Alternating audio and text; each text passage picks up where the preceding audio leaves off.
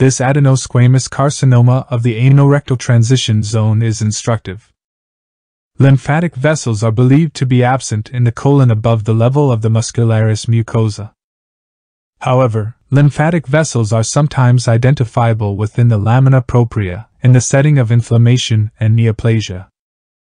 In this region, dilated lymphatic spaces are seen above the muscularis mucosa.